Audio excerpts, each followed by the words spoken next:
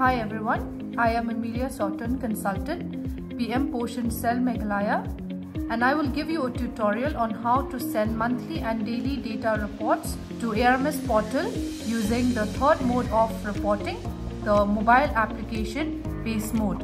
To start with, go to the Google Play Store and download the Midday Meal app developed by National Informatics Center. Log in using your registered mobile number, and the default password will be your phone number @123. On your first login, you will be prompted to change your password, so you can enter whichever password you want to enter, and you can set a new password for your login. Upon successful login, you will be taken to this page here. For monthly data reporting, go to the tab on the top left of your screen.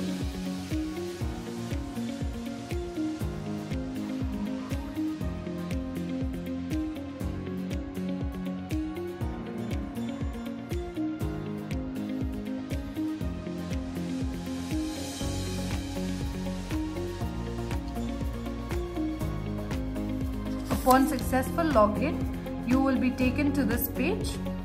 For monthly data reporting, go to the tab on the top left of your screen. Select monthly served meal. Here the month will be displayed by default. You enter the number of enrollments for this particular month. For this particular school, the number of enrollment for the month of March is 48. So we enter 48. For buffer available means if you still have food grains with you, then you check on the buffer available checkbox. If not, you just uncheck the checkbox. If you still have funds available with you, you check on the checkbox. If not, you uncheck the checkbox for fund available. For this particular school, they still have food grains available with them, so we check the checkbox. And they still have funds available with them, so we check the checkbox for funds available, and we click on the submit button. Now data for this particular month is saved. For daily data reporting, go to the tab on the top left of your screen. Select data daily served meal. The default date will be displayed on the screen, which is today's date, 22nd March 2024. Enter the number of meals served for today. For this particular school, it is 38 number of meals served for today's date, for 22nd March 2024.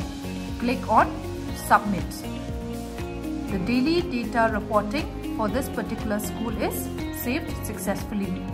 If for any case you are unable to serve meals for today, you would still need to send the report, but the number of meals served will be 0. And if you enter 0, two more options will be displayed on the screen. One is the reason, so you will need to give the reason as to why you are unable to serve meal.